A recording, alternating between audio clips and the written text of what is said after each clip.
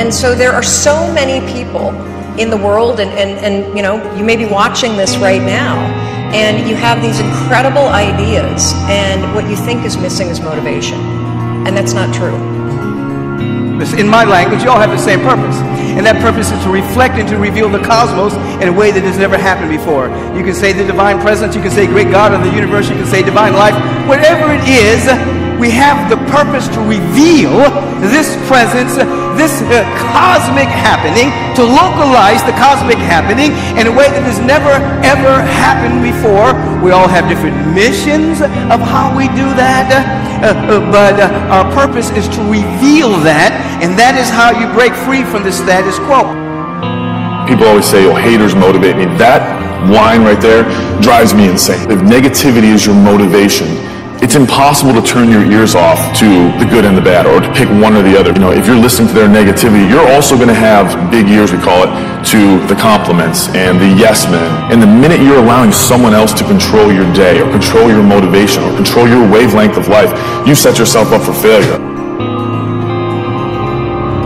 These are amazing times, and in order for us to wake up, we need a wake-up call.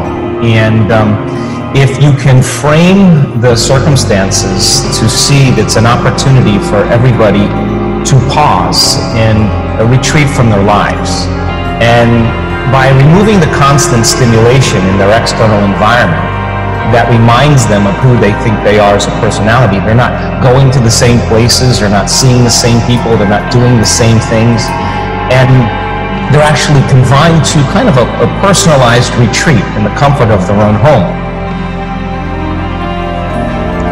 The death of emotions is primary, because when your emotions always skew the way you see reality. And Socrates, he was very different than what you hear today. Now everybody today is like, oh, reality is what you make of it, what you want it to be. Socrates is the polar opposite. He says, look, your emotions are getting in the way of what's really out there. You need to start checking your emotions at the door and just see what the world actually is in itself. I have this misguided notion that everybody in life should just be honest, just be themselves. Whereas the truth is, we're never really ourselves. As a social animal, we're always wearing masks, we're continually acting. But if you looked at yourself in the course of a day, you would realize, anybody would realize, how many different masks you wear. Now, the beauty behind this is who you're going to emerge as. And sure, the conditions in our environment are causing us to be uncertain. And in uncertainty, when things, we can't predict certain things, we move from everything that's predictable and known to this realm called the unknown.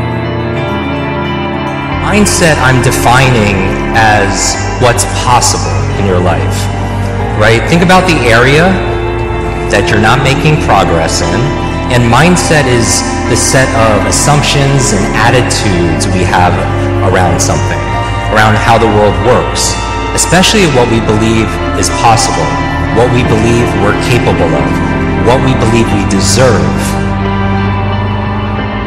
And the fact about human beings is that we are not designed to do things that are uncomfortable or scary or difficult. Our brains are designed to protect us from those things because our brains are trying to keep us alive. And in order to change, in order to build a business, in order to be the best parent, the best spouse, to do all those things that you know you want to do with your life, with your work, with your dreams, you're going to have to do things that are difficult, uncertain, or scary. You have to ignore the externalities, the third parties and their subjective views of you. Otherwise, you are setting yourself up for failure, and it breeds a false sense of ego. We have such a small window of opportunity in this life to self-generate success, and every day we wake up, that window's closing at an alarming rate.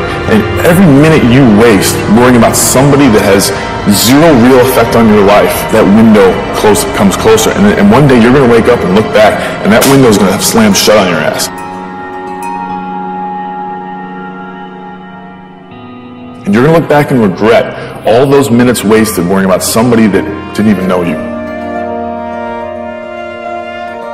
Limitless is not about being perfect. It's about progressing and advancing beyond what you believe is possible. Everything begins with a thought. Wherever you don't have love, if you don't have enough money, if you don't have enough health, somewhere, somehow, you've had a thought that's blocked you. And all our beliefs about money, everything really starts so early. But the great news is you can change your thought. When you live it, you leave it. When you live it, you leave it. What you're saying is wonderful, but what you're doing is penetrating. It's shaping the lives of those who are watching. And I realized that the bigger I dreamed, the more contagious I became. A person who's living a lie, they cannot be well balanced. They cannot be well adjusted in themselves. Because you can lose it all, but you can't lose your principles. If you live a principle-centered life, your foundation is solid. Whereas if you, let's say for instance, you have a great company, you have a lot of money, and you base your life on having this, well, you're going to be an insecure person because money and fame and fortune is frail. You can lose it in an instant. You can wake up tomorrow and for whatever reason things fall apart. Now if you based your life on this, your base of your life will crumble. You can't base your life on something that's frail, that can be taken from you. So according to Stephen R. Covey, the human psyche will always be healthy if it bases its life on principle. There's effluence, affluence, and influence. Effluence is generosity. It's giving. There can be no permanent affluence unless there's effluence in your consciousness. So first, you're in service to something higher. And you begin to ask yourself, because you've been given everything, you're a composite spiritual idea that carries the infinite in ways beyond your wildest imagining. You have to live in the inquiry of what can I give? What can I share? How can I shine? How can I radiate? You have to give up the thought of what can I get from the world. Don't sign up for the goal, sign up for the inconvenience it's going to cost you. Sign up for that. Sign up. I sign up every day to the inconvenience. The goal looks sexy. The inconvenience looks costly.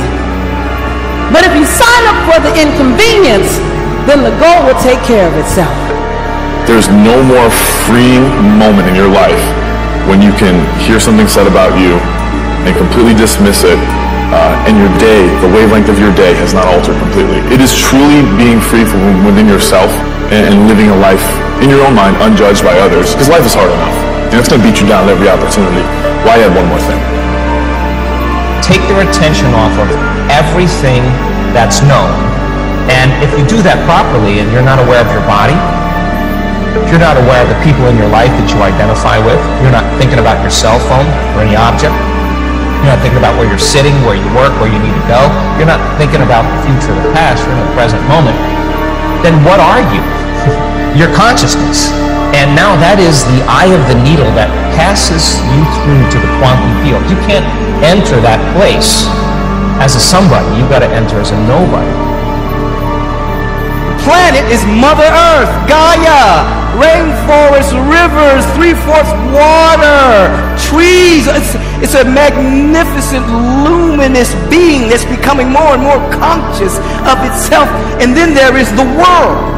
The world is held together by opinions, points of view, positionalities, beliefs, which is why individuals can be on the same spot on the planet, but be in different worlds.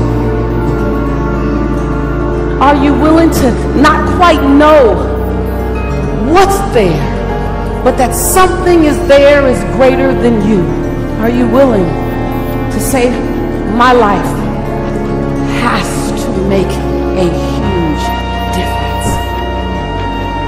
A life well lived is what makes you enthusiastic. Find enthusiasm and you're at the highest level of the human experience. Enthusiasm. It's actually the path to happiness is enthusiasm. Your life comes down to your decisions, and if you change your decisions, you will change everything.